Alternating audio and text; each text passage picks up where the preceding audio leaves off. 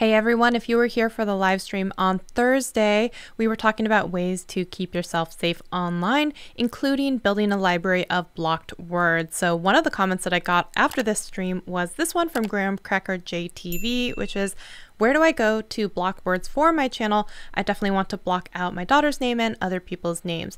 So this is a great question and I'm going to show you how to do it. All right, so we're going to jump into the back end of YouTube Studio, and you're going to see here is where that comment came from. So again, thank you to Graham Cracker JTV. Leave a comment on a video and maybe your video will be up next.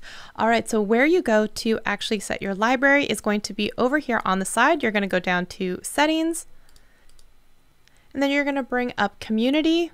And lastly, you are going to click, it's a little slow with the screen share, one second here. And then you're going to scroll down until the area where you see blocked words. So in here, you can add whatever you want and just make sure that after you enter a phrase or a word, you hit enter so you can have another entry. So if you go back, you can see I've got a long list of them.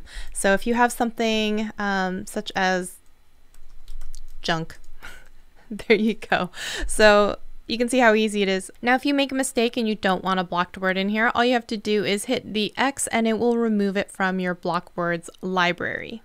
You also have the option in here to block links. So if you think that people are going to be coming and spamming your chat, you can actually go ahead and block anything that has a URL unless they are an approved user or perhaps a moderator on your channel, and they are also allowed to drop links. Over time, you're going to find that your blocked words library is going to be quite extensive and large if you're trying to moderate your comment section. So don't feel bad about that. You can always add as you go along, and it's really that easy. I hope you enjoyed this video. I will see you guys in another one very soon. Bye.